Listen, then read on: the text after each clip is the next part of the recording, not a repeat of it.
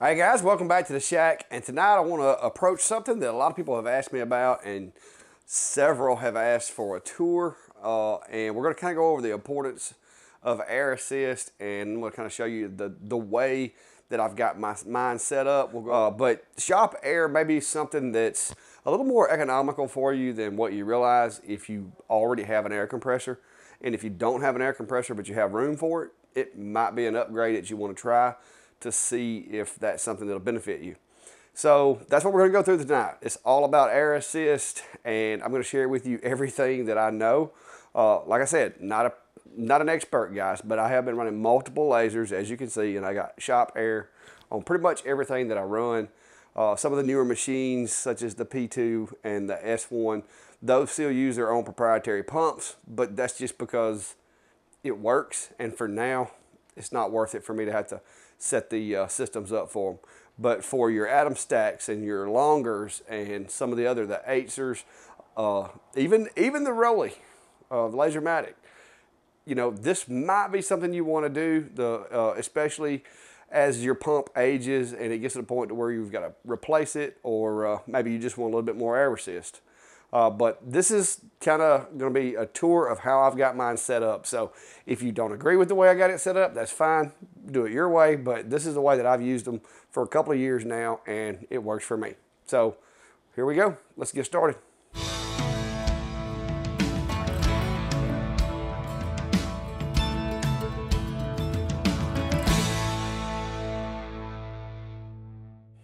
All right, guys. So before we get started, I want to say, keep in mind some of these modifications. You need to kind of have an understanding of how these machines work.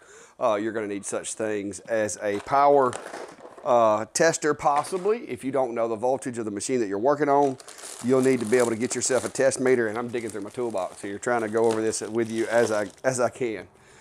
So you're going to need something that looks like this, and what this does is you can take this, and even if you don't know what the output is from the machine, you can use one of these to figure that out and then purchase the parts accordingly. A lot of these machines now are going to a 24-volt output to power the air assist. Some occasionally will still use 12 volts. So that's something that you got to know, because the difference between 12 and 24 volts when you get over to the pneumatic relay side of things, it's a little different. So I got to give you an overview of how air assist works. We're going to go basic 101. And we're going to start all the way from how air assist works and how it benefits you, all the way to how to set this stuff up. So it may be a little bit of a lengthy video, but if you don't have a good grasp on air assist, maybe it'll help you out. So air assist, basically in a nutshell, is a little tiny beam of air that goes with the diode. On most diode lasers, it runs along with the machine. Some CO2 machines have an offset air assist, which I'm not a fan of. I prefer the air to go straight with the beam, and it does two things. When you're cutting, it kind of helps as debris in the cut is burned, because that's what lasers do when they cut. They're actually burning debris and causing it to basically vaporize or turn into dust and get out of the way.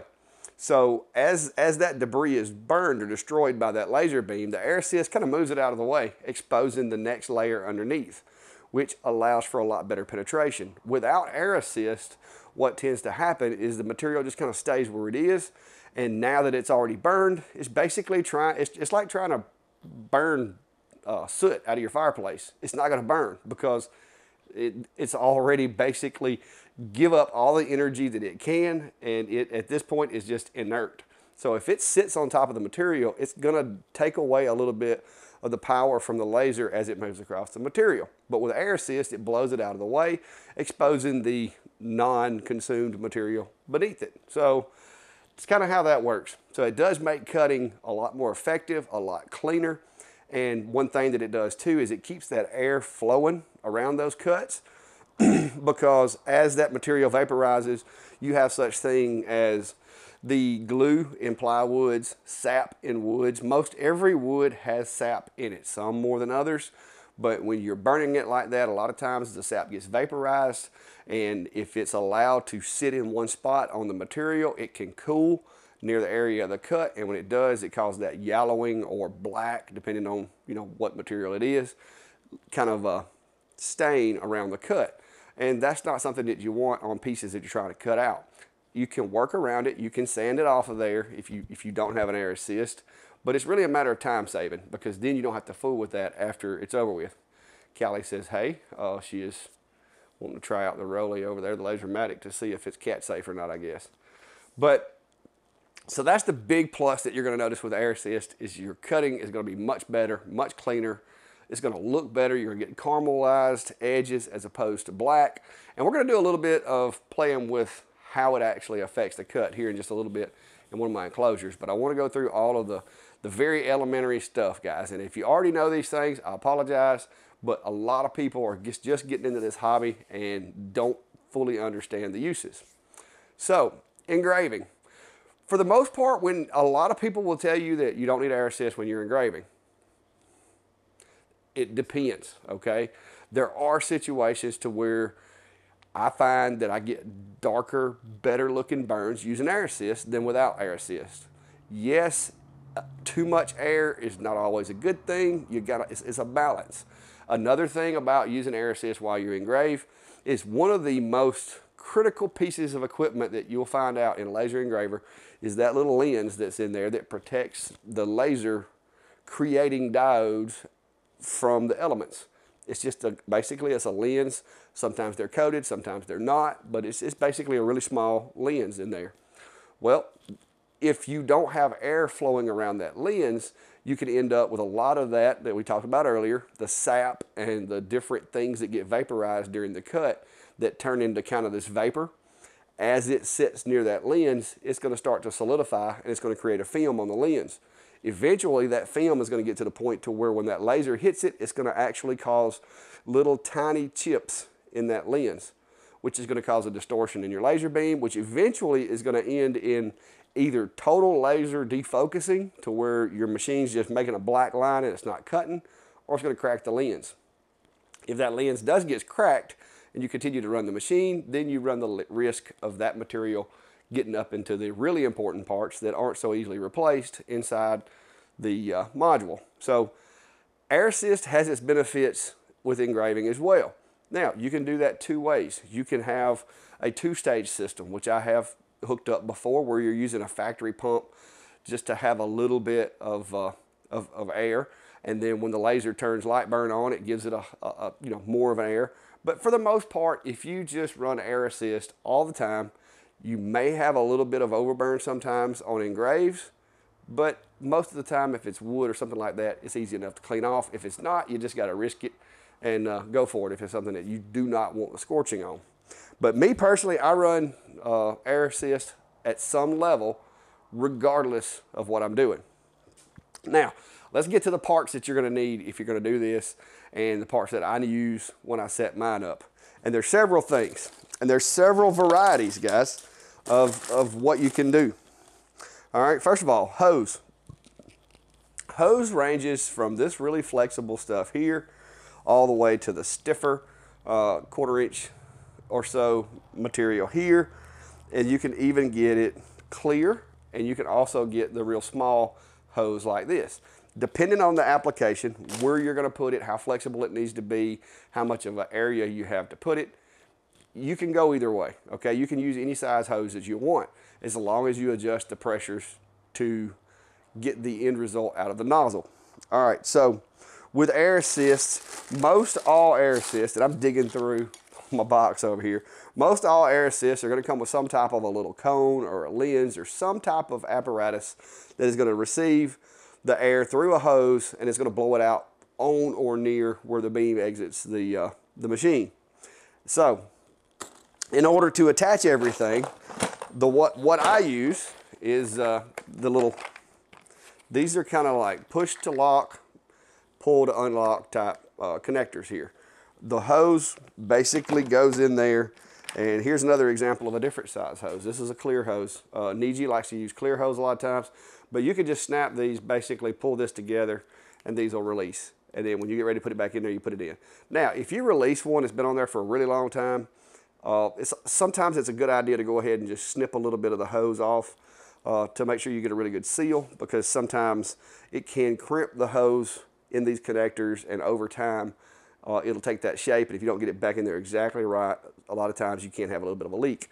But these little kits, and I'll drop the links down below for where I get my supplies at, but they come with all types of fittings. If you're already running a shop air system, and let's say you already have a, whether you've got like a splitter or whatever in your system, or if you're running a PVC system, and you can put a T on your PVC system, then you tap into it using one of these guys. And basically this just takes you from a standard, the MPT connector that you would find in most air situations or air setups, and it transfers it over to this little guy, which allows you to take some of this hose. This particular one is for this black hose. It allows you to take it in there and just kind of snap it together. And that's as easy as it gets, guys. Connecting, there's all matter of other connectors you can get. Here's one that goes like from an airline, like you would normally use a clamp with, over to one of the snap fittings. So you can buy all matter of these connectors, but it makes it very, very simple. If you buy the kit, I got a kit that I'll link down below. It comes with the hose. It comes with these little nifty little cutters for cutting the hose, as well as a number of fittings. Now, once you get off of your main airline and you're going into a machine, there's one thing that you don't want to do, is you don't want to run, let's say, 130 PSI through your laser. That's not going to work. That's too much. There's no need in running any more air assist than what you need. So the way to overcome that, guys, is you have to have a regulator. And I have found that I like these guys because they come with a regulator. They come with a cutoff valve that readily accepts the adapter here. And it's all one little happy family here. You order this, they come with a lot of times when you order the kit, it comes with these guys. You order the regulator, so you get your hose, you get all the fittings and everything you need. You've got a close-off valve, you've got a regulator, as well as a water separator. Now, if you're gonna be running this a lot, I would strongly recommend make sure your air compressor is running proficiently, and also on air compressors, there is an intake filter on most every air compressor on the market. Make sure that thing stays clean. If that gets dirty, you're gonna start getting a lot of humidity and a lot of moisture in your compressor, and eventually it's gonna end up here. So if you start seeing high levels of water in the water separator, the first thing you need to check is the inlet filter on your air compressor, because if that thing gets stopped up, trust me, it took like 3 lenses before I realized I had a problem. But I was seeing a lot of water and I didn't pay any attention. I kept draining it and draining it and draining it, and eventually it bit me. So if you start seeing a lot of water, check the intake on your air compressor for obstructions. You can get those things on Amazon. Most air compressors take the same one. And before we get through, I'm gonna give you a tour of my setup, and I'll show you my little California Air that I'm running, and I'll show you the filters. And if you have one of those, I'll even drop the link to the filters down below in the description. I get mine on Amazon. They're like $8 a piece, and they run for months if you put them in the right environment. So you'll come from your main line, whether it be your compressor, straight from the compressor, or a tap off of your existing line, a quick connect, whatever. You'll come into this regulator. Now, these things are marked. There is an in and an out. So you got in on that side and out on that side. That's important for the regulator to work properly. So you want to put the valve, I usually put mine on the out side of it, but technically the valve could go either side. The reason that I do that is because most of the time when I've got them turned, they're up close to the enclosure like this, and it's just easier to get to. I can't put the valve over here. It's just harder to get to. So I don't know that would really make any difference which side the valve's on. It does keep the bowl under pressure when you start to drain the water. That might be the only benefit to putting it on this side, is it wouldn't keep as much pressure when you start to let the water out. But this is a regulator. The regulator, you pull this out, that allows you to adjust the spring inside there to get the pressure that you desire, which you don't really need this guy. You want to do it based on the cut and the cleanness of the cut. Once you find that desired pressure, you just push that in and it's locked. That way nobody can actually be sitting there just, somebody just sitting there twiddling with it and misadjust your pressures. If you need to readjust it, pull that back out, make adjustments, lock it back. It's that simple.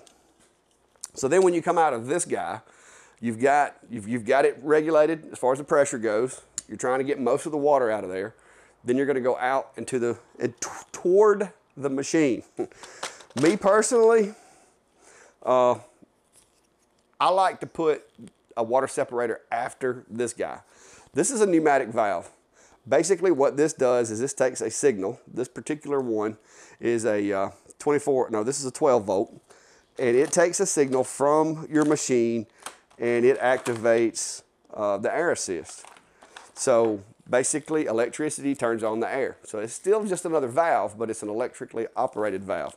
This one's the 24 volt. I haven't even opened it yet. These are my spares in case I have one go down.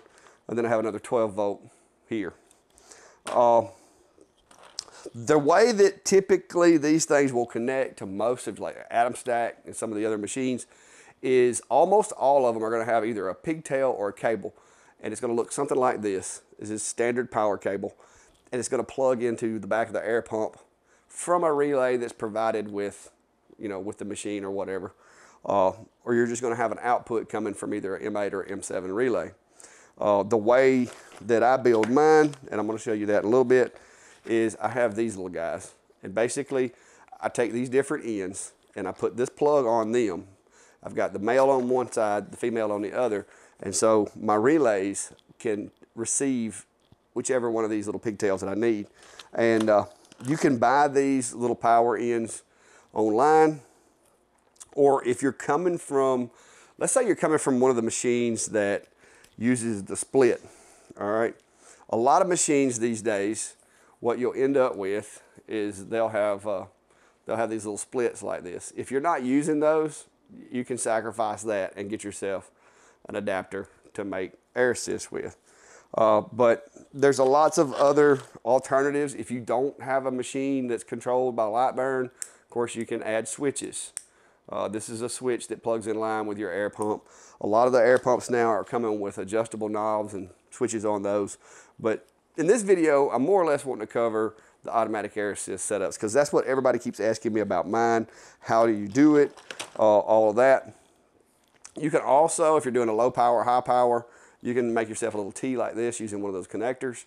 Have a small pump running on low here, and you can have shop air coming in from this one. And when the relay cuts on, it's going to run the shop air through here, out. When the relay is off, it's going to build up pressure on the backside of that relay, and you're just going to have this constant flow of lesser powered air. So that's an option as well. But after I put my relay in, I usually put another little water separator just to be sure, because water will destroy the lens on your machine if it gets in there. There's no questions asked, it will destroy it. So that's something you're going to want to make sure of. But other things that you can do also with machines, and this is one of those situations here that you got to have the right machine. But if you have an M7 or M8 relay, you can also purchase these little boxes like this. And what this guy here is, this is just another automation tip in case you ever want to do it. What this little guy here is, guys, is this is a DC to AC relay. So that if you want to hook your fan up that runs off of AC, or if you want to hook up a light or whatever, you can actually operate it from Lightburn using one of these little relays. And I'll try to look those up for you on Amazon and put a link down below. But these little relays are pretty handy. Niji uses a lot of them with their machines. Or Tour, some of the older LM3 stuff, they incorporated it for the fans and the lights, similar technology. It's not overly complicated, but it does add a little bit of a convenience to it, to where you could actually turn the fan off and on from Lightburn. I'm not big on those. I just leave my exhaust all the time. But the air assist, to me, it's the way to go. If you ever go to shop air and get it dialed in right, you won't want to go back to one of those little pumps. And you can do this to most machines, like I said, but keep in mind there's going to be some modifications to some of the intended wiring, and there may be some ramifications with warranty or whatever if anybody ever asked about your setup. So keep that in mind. But this is for people like me that kind of like to tweak with the machines and don't mind doing it, because I'm fairly confident in my abilities with electrical stuff. So keep that in mind. If you're not comfortable doing this, I recommend you don't. So let's go do a quick walkthrough of my setup and burn some stuff. All right, guys, so one thing I will tell you, if you could figure out a way of putting your air compressor where it's not in the room with you, that's better. Even though this guy is really, really quiet, it still does make noise and it takes up room in my shop. I built it its own little porch out here outside the shack. And as you can see, it stays dry, but it's right here near the air conditioning unit and all this other stuff. So, but that's the California air compressor that I'm running right now. And basically I've got a line that goes into the shop and connects to PVC, and then it goes from there. All right, guys, so over here at EnclosureZilla, this is the same setup I run on other machines, but this one's a little easier to see, so we're gonna go with it. You can see I've got the, this is a little hose that I've got on there for when I have to drain water, which I haven't had to use very often since I fixed my filter on the pump back there. But the air line comes in and goes to this and then turns around and goes back out into the enclosure. Once it gets inside the enclosure, I've got it ran across the bottom here over to the other side where most of the mechanical stuff is housed. And so we'll get you over here where you can see a little better. The hose comes up. This is the pneumatic relay that we were talking about, or valve. This one is powered off of a pigtail. Atom Stack actually has it set up to where this machine will work with their pump, and the plug that goes into the back of the pump, basically I've adapted this relay to where it has a female plug just like the one that's on the back of the pump. And so I plug that wire that comes from the machine into the wire that goes to the relay, powers it, and then I've got my secondary air water separator here, and then the line goes around, goes to the machine, and there you have it. So one of the big things that I will say is, instead of trying to ask people, you know, what PSI should I run? Because if anybody tells you that you're only going to get good results if you run 10 PSI, or you're only going to get good results if you run 20 PSI, that's not true. Your system, based on the diameter of the hose, the number of bends, the number of, I mean, there's a lot of variables that goes into how much pressure is at this regulator versus how much pressure comes out this nozzle. Just because the regulator says it's at 10 PSI, it is coming through that regulator. But once it gets into the system, that pressure can go up or it can go down. The best way, guys, to get your air assist to do what you want it to do is, once you get it set up, put you a file in there that's going to be a cut. Start off with the air pressure on the regulator. Start off with the air all the way off, and you're going to see this obvious burn around the cut. As the machine progresses through the cut, slowly turn the air pressure up. Once you see that the cut is clean and it literally looks like you took a really sharp fine point pen and drew a line, and there's no other indications that it was burned, that's where you want it to be. Snap the top, lock it, do a few more test runs or whatever, but that's how you want to adjust your pressure. Don't try adjusting it using the gauge. That is a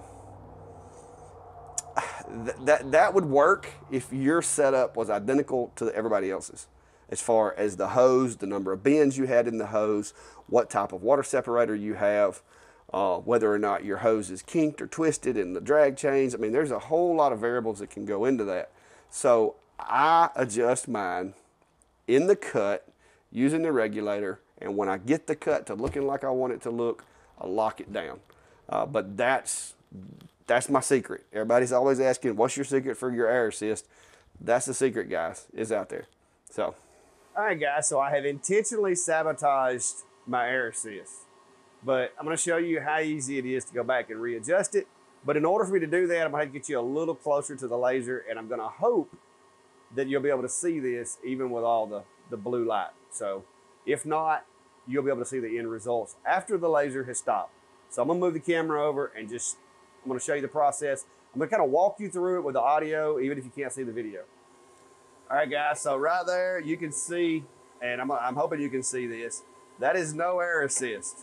All right, I'm going to go ahead, I'm going to let it run this one little tab right here, and I'm going to start walking the pressures up. All right, I'm just crawling it, I'm just twisting the knob clockwise, which is going to slowly increase the pressure.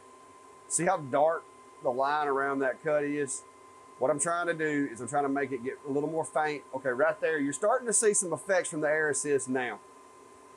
You see how much cleaner the cut's got. And I'm gonna keep going up just a little more. All right, I'm not noticing any significant difference. There is the cut, inside the cut does seem a little cleaner. So I'm gonna go a little further. So right there, I think is where I like the air assist to be. But just for giggles, man, we're gonna back it back down. I'm gonna turn the air back down, let you see what the cut looks like. That's with the air pressure turned all the way back down. See how dark the line got again.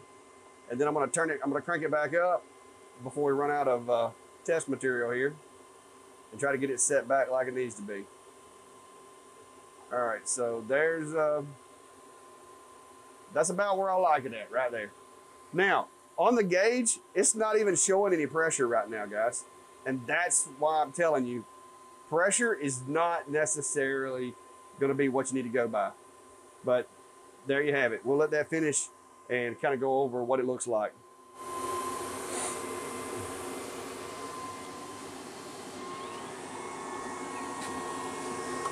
All right, I'm gonna turn the machine off. The X40 is not known for being quiet. And I'm gonna kind of stand behind the camera here so I can show you guys what you're looking at. All right, so right here is where we started. That was no air assist. And you can see the staining and everything. See how wide the cut looks. It's a lot of that has to do with the fact, like I said, it's not blowing that material out of the way.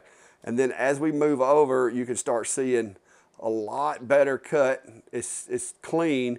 But then when we turned the air assist back off, we went back to this, and then I went in and I went ahead and dialed my air assist back in to give me that clean cut. Now, we're gonna look at the back side.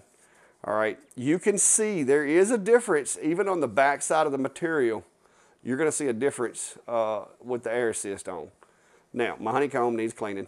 So that's why I'm getting these little back flashes right here. That's honeycomb back flash. It does need cleaning, and I probably was going too slow. I only ran 10 millimeters a second. All right, so I had to back it down a little bit. But you can see, even after you broke the pieces out, you can still see that staining and stuff that was caused by no air assist. And if you look, we've got a nice caramelized finish. It's not black, and just as a, see, clean finger. All right, everybody complains about soot in their cuts, and what do you do to clean them? All that good stuff. All right, look at that. Very little, and that was me wiping a lot of the material. So that is another benefit, is the soot doesn't just sit there and accumulate in your cuts. All right, guys, so I hope that helps you out as far as the basic understanding of how it works. My other enclosure is set up just like EnclosureZilla. The only difference is that I'm running the longer B1, and so the adapter that I'm using to power the relay is a little bit different. Now, if you do start making these cables, there's several ways that you can do it. I mean, you can go as simple as just twisting the wires together, using a crimp style connector. You can use wire splices. There's 100 ways you can do it. Me personally, when I make my jumpers, I like to put some heat shrink on there, put the wires together how they need to be, twist them up or whatever, solder them, put some solder on there, slide the heat shrink down, shrink it, and then I do an outer layer of heat shrink as well, just as a precaution to hold everything together and make sure that it's really well insulated. Even though, like I said, most of these are going to be DC outputs, 12 volts or 24 volts, you're not in danger of electrocution, but you could cause a problem with the machine if you allow those two wires to touch, or you allow that positive wire to get to a ground. So this is one of those things, guys, if you're not comfortable doing it, and if you don't want to take a risk of messing up and messing up your machine, don't do it, okay? This is for the folks that do like to tinker, that understand the basics of electrical work and electricity. It is a beneficial process. It gets rid of having to have that little pump sitting around. And if you've already got an air compressor, it's more economical than buying an air assist by the time you figure out the few little parts that you got to have.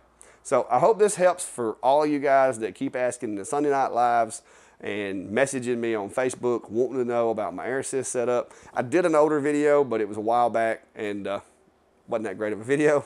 So I thought I would redo it and try to do a little better job this time. So if you think I did a good enough job, be sure to let me know in the comments and hit that like button. If you haven't already, guys, hit the subscribe button.